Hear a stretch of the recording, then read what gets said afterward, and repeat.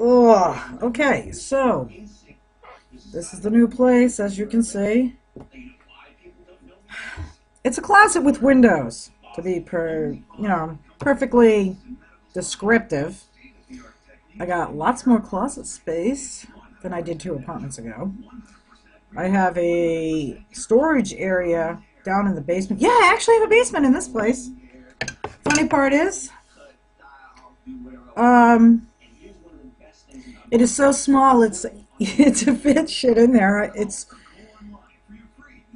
like playing Tetris in real life. It's basically what it is, and it sucks. I After a week, I still have yet to find all of my glassware. I found a box of my crystal dishes, which I don't use because I need a china closet. And for those of you who are not familiar with a china closet is, specifically my children, it's a curio cabinet, but bigger.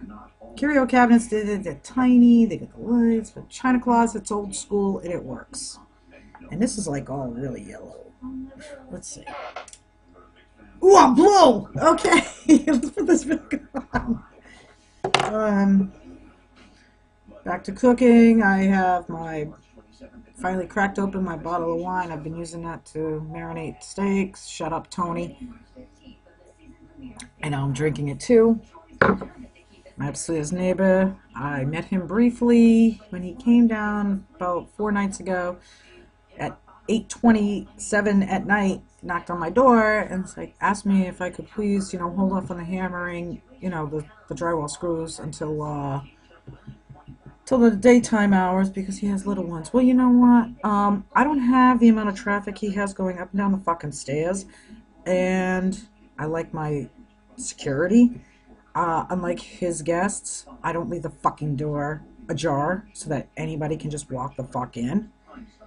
So Lucky's new home, if any of you remember the picture of Lucky, my baseball bat, Lucky's right next to the couch. He's not behind the door, he's in front of the door. And I'm lucky for this son of a bitch that lives upstairs from me.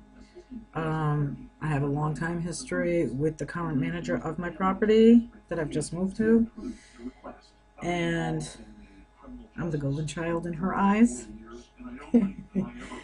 because I've always been a good tenant with her. So if the weather isn't shitty in the morning, I'm going over to the office and have a nice, one-on-one chat with her about this guy and see what this clown's about, because he came up, when he came to my door, he's all posturing like this, and I'm like, I'm just shy of showing him the fist. Apparently he hasn't a clue as to what he's up against, and I don't really fucking care, but he's the only one that's noisy in this whole house. He had the audacity to come down to my house and knock on my door, asked me to stop, putting those drywall screws up. Oh, but it's okay for children and his guests to make all sorts of fucking noise. Oh, life is about to change for him. So, anyways, see that right there? Okay, you know what's behind? There's a reason why that's there, like it is. When these apartments were being redesigned, the moron who redesigned it decided to put in the living room of all places the circuit breaker box instead of putting it in the kitchen where it belongs. So that's hiding it because, well, it's a big circuit breaker box. It's just stupid. Let's see, I got pictures and shit up. Cable box. It sucks. See that pile right there? It's stuff I don't even know where to put. Let's move this out of the way. You can see where my couch is, and there's my kitchen. And no pictures. But I will tell you this though, the one good thing about being over here, the nails stay in the wall. And a freshly cracked open bottle of wine helps. So, while we're here, my buddy Tony, he tried to convince me that he's the better cook between the two of us about marinating steaks and whatnot. He still owes me one. So Tony, time to pay up. just private message me on my Facebook, so I'll give you the directions and you can bring the steak to me, and then I'll cook it and then I'll be the judge. Also bring me, if it goes good with a bottle of wine, bring me, a small bottle of my wine. If it goes really good with beer, bring me a small 6-pack of Bud.